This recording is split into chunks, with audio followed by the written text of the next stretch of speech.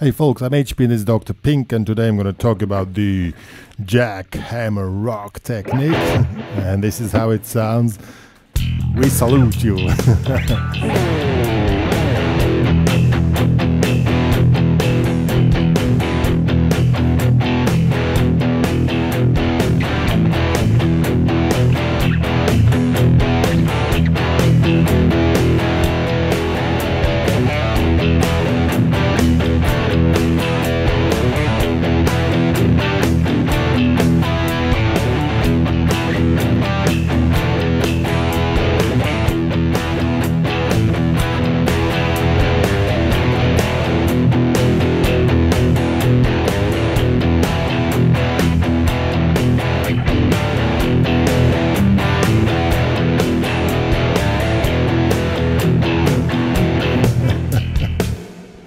Yeah, that's how it works. So let's see how it is played. I don't think we need close view now on this today's tutorial, because the principle is very easy. We have in this case a 5 power chord, and we're playing on a low 3 strings. Now the point is sounds pretty easy. Sorry, I'm a bit sick today. I had a terrible struggle this week, so yeah, I already apologize for this, and this music is good to get back to energy. Yeah. Again, the point is it's not very easy, not very hard to play. It's just an E5 power chord. You play with damp technique, meaning hand is down here. Well, now comes the part which is not so easy.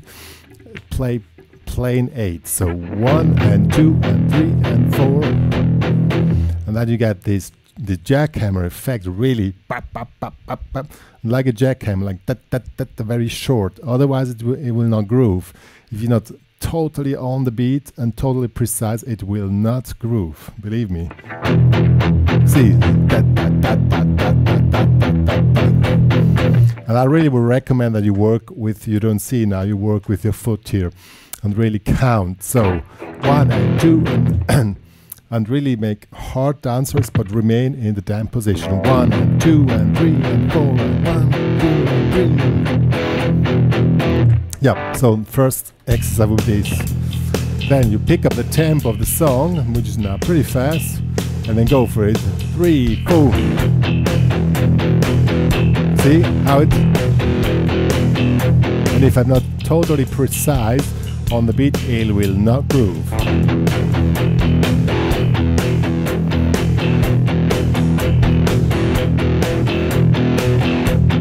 Yep. So that's the first basic technique of this. It's not so hard to play. You can just remain on one chord on the E5 and just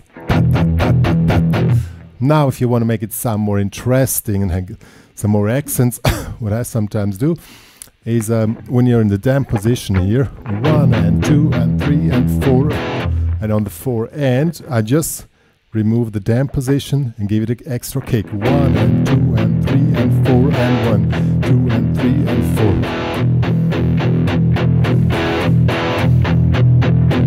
Yeah, and the last one was I played one on the 4 end and 1 end, so it's pretty convenient that you count, that you know where you are, that you can set those accents where you want them. So 1 and 2 and 3 and 4 and 1 and 2 and 3 and 4, 1 and 2, see? And now play fast.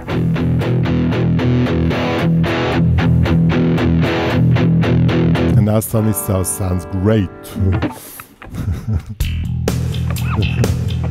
Oh man. 1, 2, 3, 4, 1, 2, 3, 4.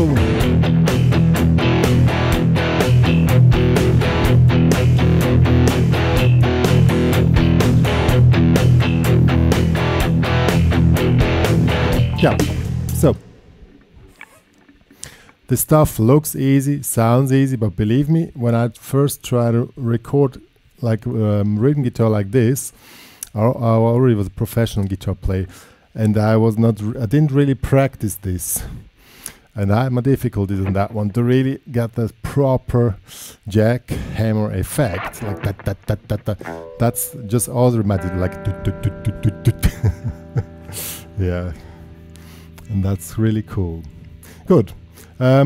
Next step would be you can move the chord here. You can make more sound. Instead of playing the 4 end here, you can move the chord up here and play here in the 5th or 7th. So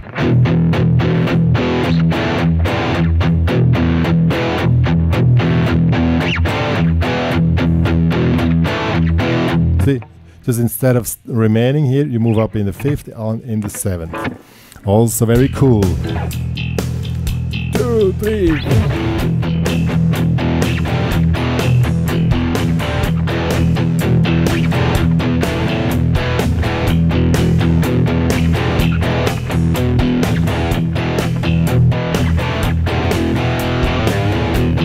Yeah. So now, if you're very precise, what I do to make the total wall of, I call this the wall of sound, a lot of delay set on the quarter note of the song. This doubles up all what you play. If you're not totally precise, you end up in a total mess. You have to be very precise, very on this jackhammer thing, then it repeats itself. And even the accents make that. You will hear it now.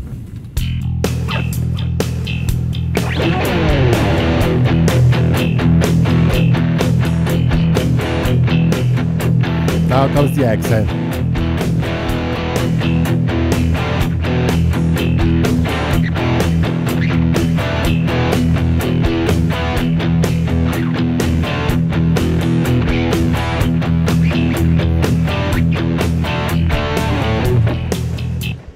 Now you might have noticed when I was just playing the chord like this, you didn't hear the delays. Why not? Because I was precise on the quarter note, but it doubled the whole thing up and made it sound very fat.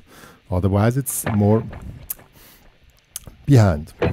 What I also did, I play the E5. Here is 7, 9, and the D5, 5, 7 here on the A and D string, and also the G5 here in the 10, 12. Same again, put the accent there on the 4 end. And then go. 1, 2, 1, 2, 3, 4.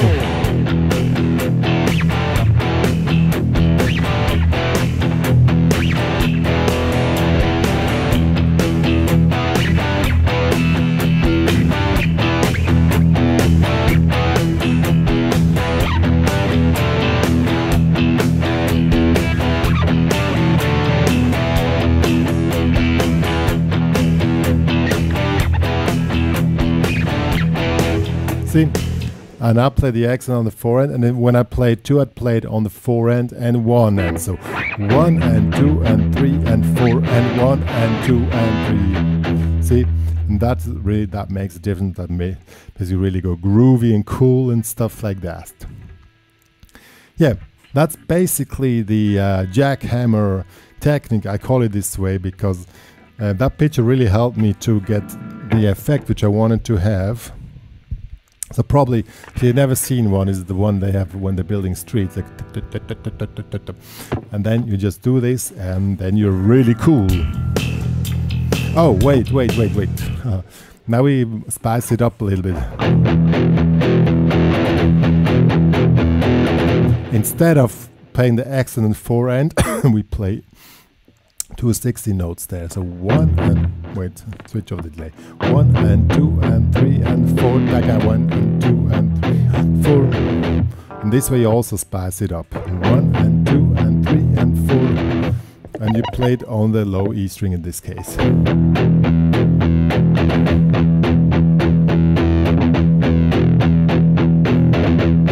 See? Cool.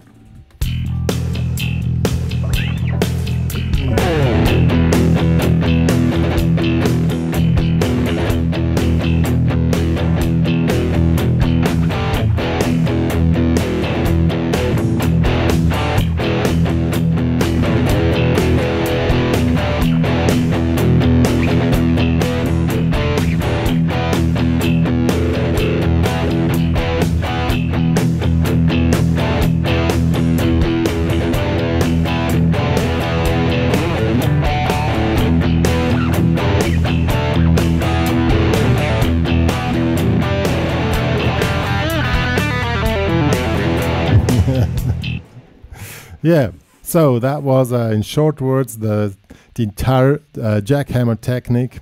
I hope you liked it. And if you want to have a private lesson, on my website again, private lessons. Follow me on Instagram or Facebook.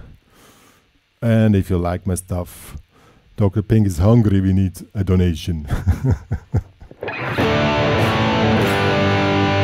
Yeah, so me and Dr. Pink are signing off.